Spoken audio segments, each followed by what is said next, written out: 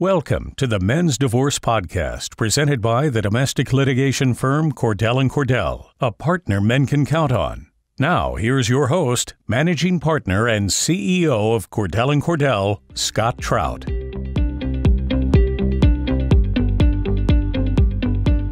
Well, welcome to this edition of the podcast. Today, we're going to talk about something special, obviously, that's more appropriate in what's going on in today's world, and that is the effects of the coronavirus or COVID-19. The last podcast, we talked a little bit about how COVID-19 is affecting divorce and guys going through divorce, guys thinking about divorce. So today, we thought we'd just spend a few moments. Guys out there have a lot of questions about its impact on child support and alimony because times are changing. So today I have joining me again with wonderful information on child support, Will Halaz from the St. Louis office, one of our senior litigators. Welcome, Will. Thank you. So keep in mind, guys, this is not legal advice, albeit Will and I are licensed in Missouri. I'm licensed in Illinois and Georgia. We have guys listening from all around the country. And so make sure that this is intended to be informative, educational. It's also intended for you to get, these are talking points, action items for you to go seek the advice of an attorney to truly strategize about the certain facts about your case. So just with that caveat, I want to make sure that we all take this for what it is. And I think it's wonderful, useful information, just like the seminars we give around the country as well. And so, as you know, with Cordell Cordell, as you guys are fans of this podcast and following us, we're now in our 30th year of representing guys in before, during, and after divorce. And so we just thought, what a better opportunity than to talk about something that is so appropriate and these areas of impact because, Will, with COVID, we were just talking off air that we have no idea what tomorrow brings. And it's something that most of us in my age and lower, if I'm 52, have never experienced anything like it. And, you can go to look at 9/11, the recession. Yes, similarities, but nothing like this. And so I had written down, Will, some really there are 4 areas of impact that I see. And I'm sure there are more. But the pressing questions for guys out there. That is, okay, I'm not getting any custody or I'm getting less custody. How does that affect child support and alimony or maintenance? I have a decrease in my salary or I'm no longer have overtime and I've been told I'm not going to get my bonus. Then the third one would be I lost my job. And then the last one is that I've been in a furlough situation where, I can collect unemployment maybe. I've got some benefits still out there with my health insurance, but I'm not getting my regular pay. And so of those, I think the first place to start is the furlough because that is a pretty common scenario that I'm hearing around the country that these companies, albeit they don't want to downsize or right-size the workforce, they are trying to protect their ability and their cash flow and their lines of credit, and they're furloughing their employees. So, guys are emailing questions all the time. Hey, I'm kind of on a temporary furlough. I'm in a shelter-in-place situation. I can't work from home. I don't have an income right now. And so I don't think I can pay my child support or my alimony. What do I do? And that's really kind of, softball open-ended question for you. What do they do? So with child support, until there's an actual substantial and continuing change in circumstance. That's the standard in Missouri, and I think it's a standard for most states across the country. Until there's both substantial and continuing change in circumstances, the court isn't necessarily going to modify your support number. So if you have the ability to go after unemployment, I know they've loosened a lot of restrictions in a lot of the states, certainly pursue that because anything that you can pay towards child support is going to be to your benefit.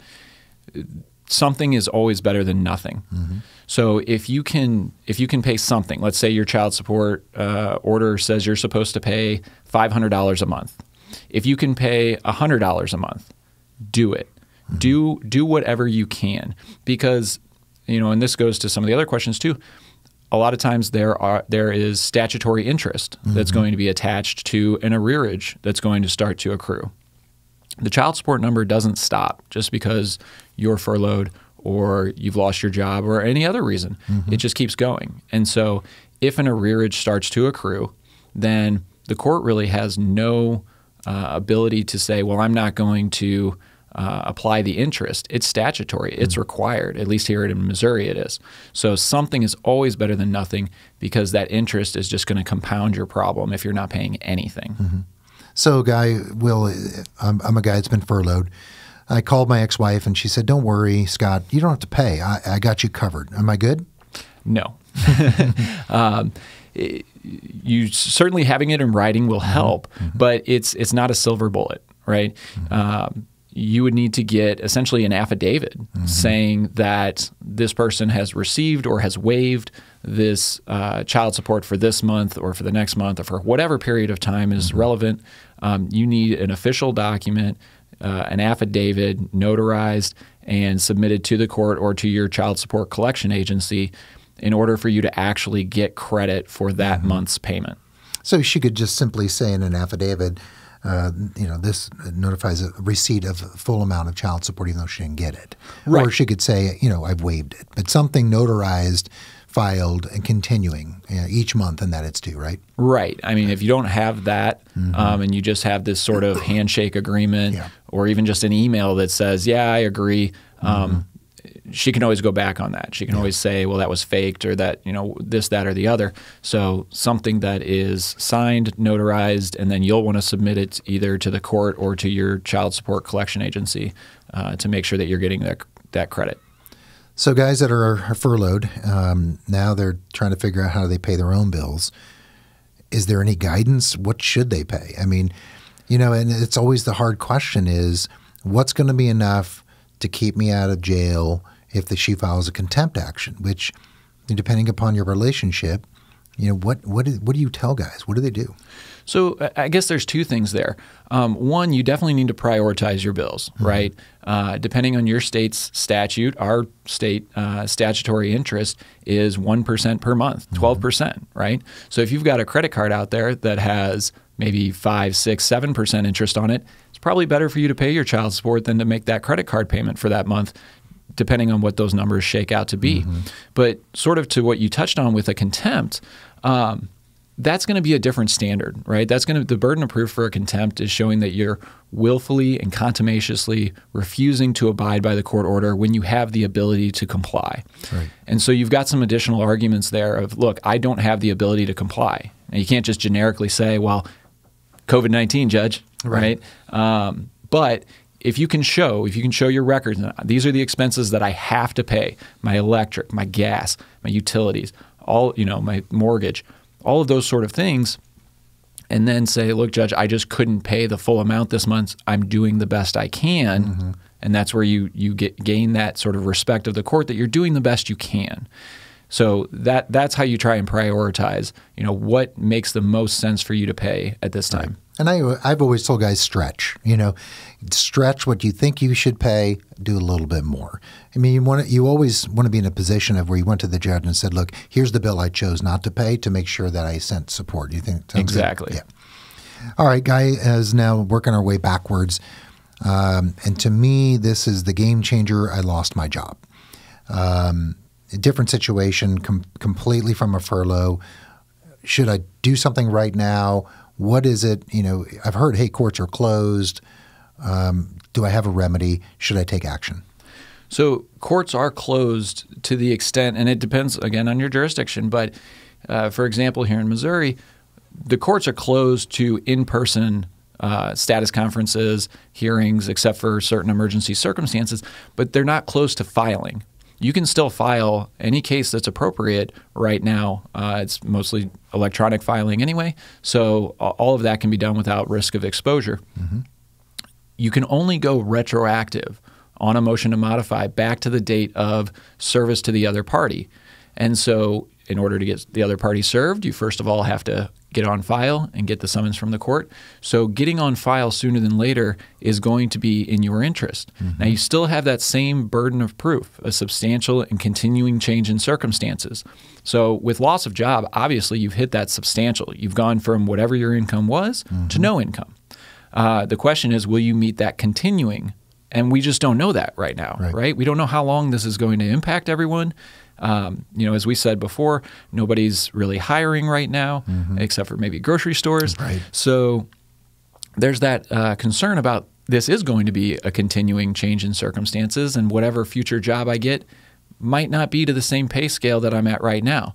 So getting on file, being ready for that, or having that retroactive remedy available to you to change, looking backwards, is going to be to your benefit. So the key really, though, is to file. I mean, it kind of is the line of demarcation saying, okay, judge, hey, I want retroactive child support, meaning that I want you to reduce the order down to whatever the new amount is, if it's anything, right, to the date it was served. Right. Right. So, I mean, that's the key, is where we talk about some guys think, oh, well, just wait it out and see what happens. You're losing all these months because that money continues to accrue. And you're not giving depending upon your jurisdiction, obviously every state has a different rule as to judge discretion or automatic. Some statutes say shall, some states say may be retroactive. So, we talk to guys all the time and saying, look, you really, it's in your interest just to get filed. And then we'll reevaluate. I mean, courts are closed to some extent, meaning that the progression of your case is going to go much slower than normal. Right. So you have more time. So let's say we tell guys, let's file the motion to modify. Should they be looking for employment?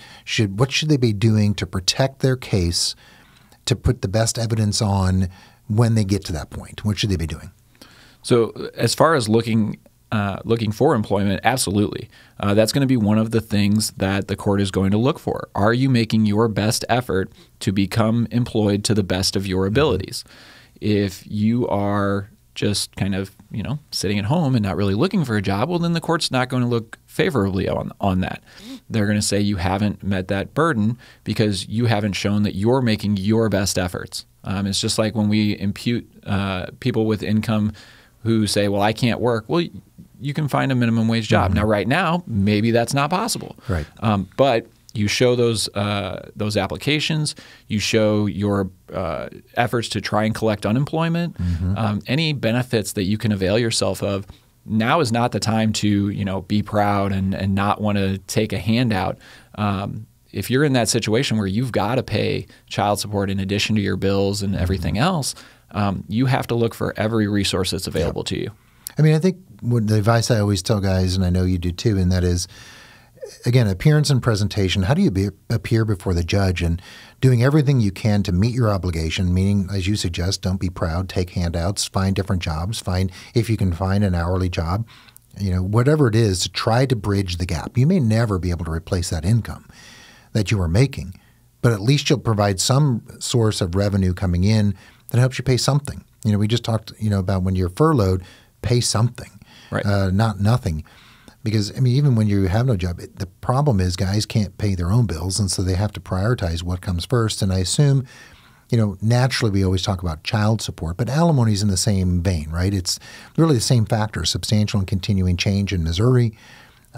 Lose your job, got to prove it unless the court says it's fixed, and it depends. Obviously you want a lawyer to look at your order to make sure it's modifiable. Right. Child support's always modifiable in Missouri. The alimony may not be, just depends on what it says. So right. So let's go then moving on to decrease in pay. Let's say, okay, my pay's been cut. I just read an article today that I can't remember the company, but they cut everyone's salaries by 40%, still working the same amount, but they've cut them by 40%, and they get no overtime, no bonus. Same situation. What do I do? Can I file? Should I file?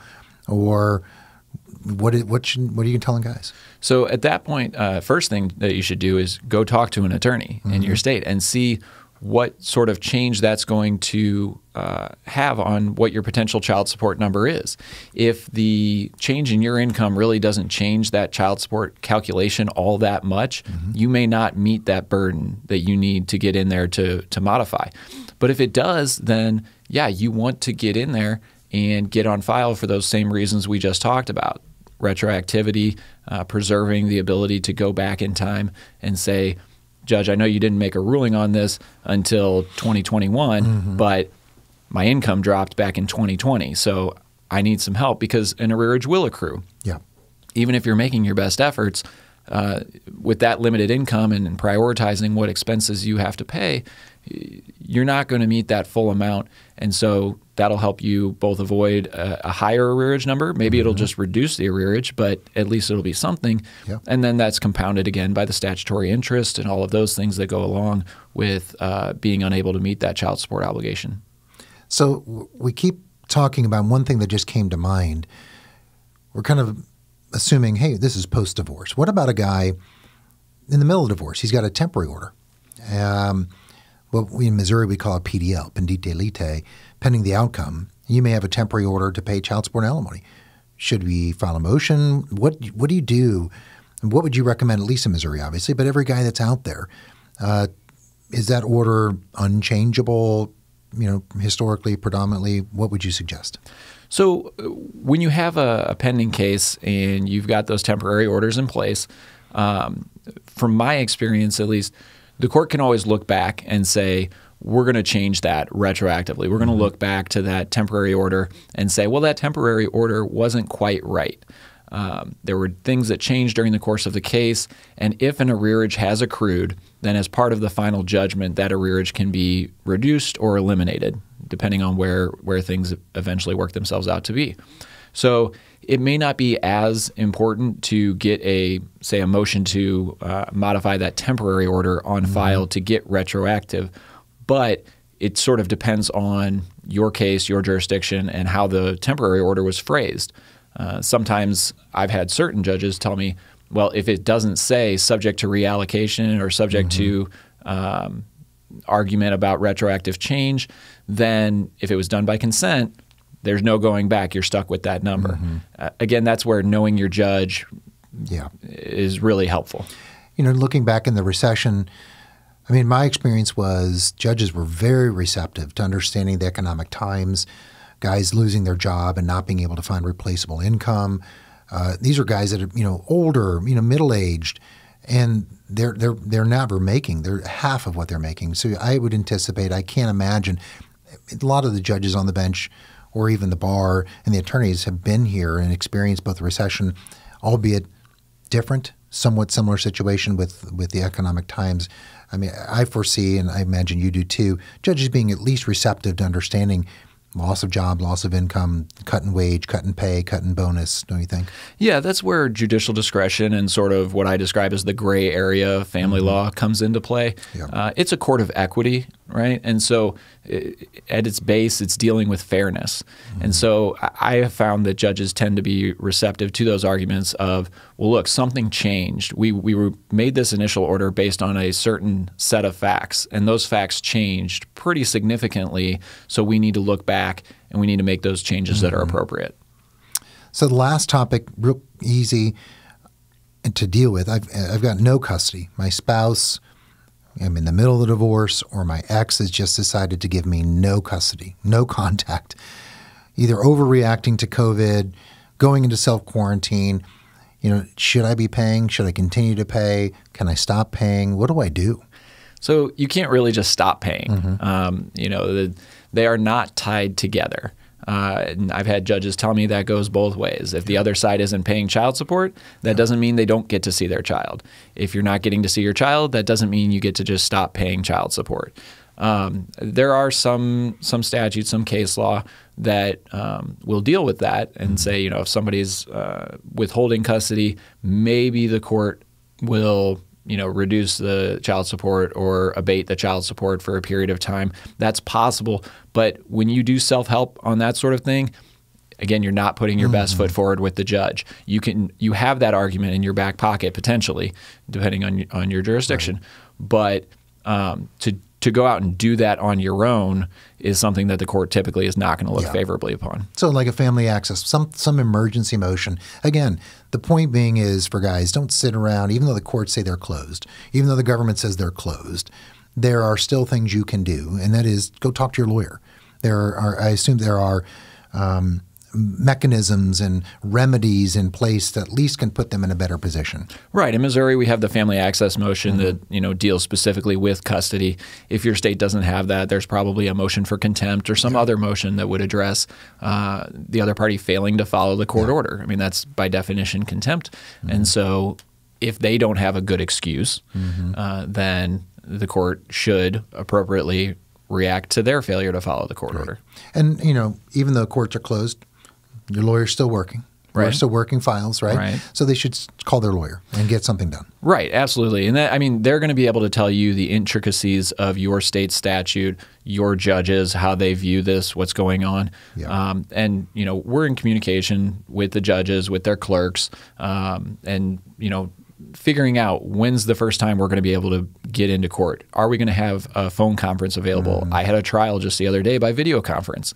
So, there are things that we can do if the court is open to them in order to get issues in front of the judge as soon as possible. Good.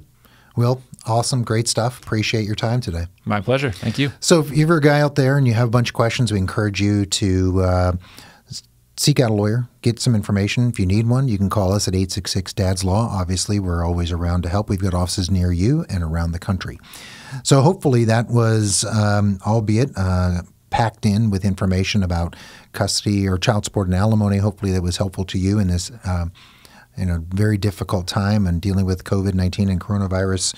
So stay tuned for the next one. It will be coming up, and we'll continue this series and how COVID is impacting guys and custody and divorce in general. And we'll continue to bring you more and more information and some tools and tips to try to keep you up to date and with enough information to take action.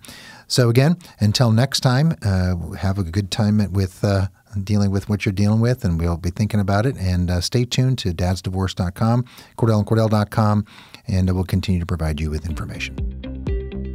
Thank you for listening to the Men's Divorce Podcast presented by Cordell & Cordell. To schedule your appointment with a Cordell & Cordell attorney, please visit CordellCordell.com or call us at 1-866-DADS-LAW. Also, make sure to visit our partner websites, mensdivorce.com and dadsdivorce.com, and download our free Men's Divorce Source app available on the App Store for the latest divorce news and resources. Cordell & Cordell, a partner men can count on.